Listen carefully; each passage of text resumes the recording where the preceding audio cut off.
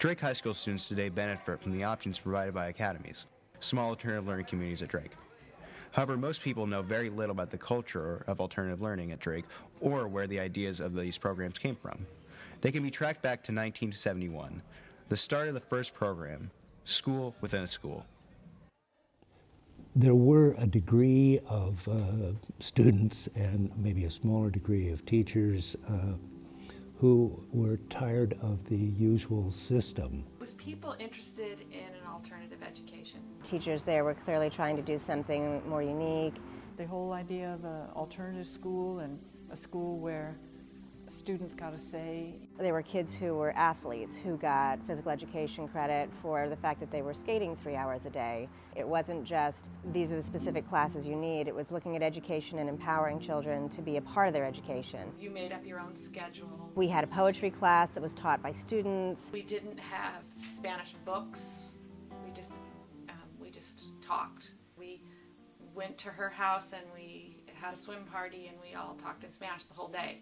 When we had projects, the second semester always had projects that the students voted on. There was an Ashland project where we would read 5 plays that were being put on in Ashland, learn something about the history of those playwrights and what was going on in the world when they were being written, drive up to Ashland, camp out for a week, see the plays.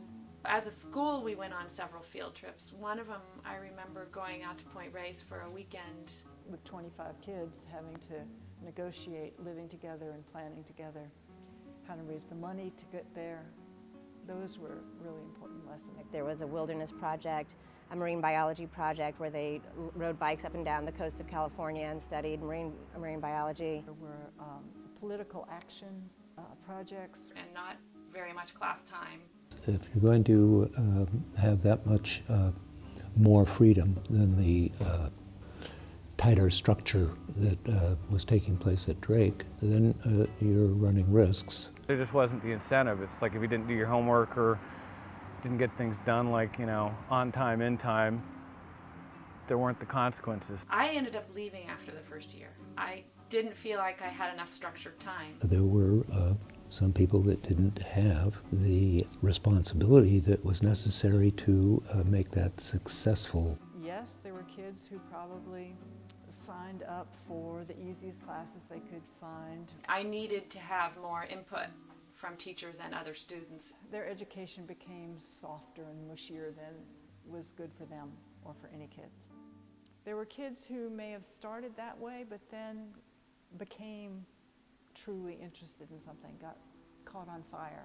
What I learned at SWAS all resonated with me because I felt like I had a voice in what was going on, and I felt like it was what education should be. One of the very best things was that students were completely responsible for evaluating themselves. You literally wrote about why you felt you deserved a certain grade, you proposed a grade, your teacher would then write something in response, and then you would together decide on a grade.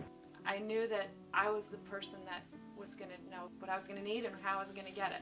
And I know people to this day still let other people make their decisions for them about how their life should go. And so I really credit SWAS as leading me that way. I learned that learning is the goal, and that the aim is to learn as much as you can, and to always be open to educational opportunities, to never feel that you've stopped being a student, and that learning is a privilege. It was the teachers who decided to end SWAS, and in fact the student population and the parent population were very angry. But we felt as if times were changing.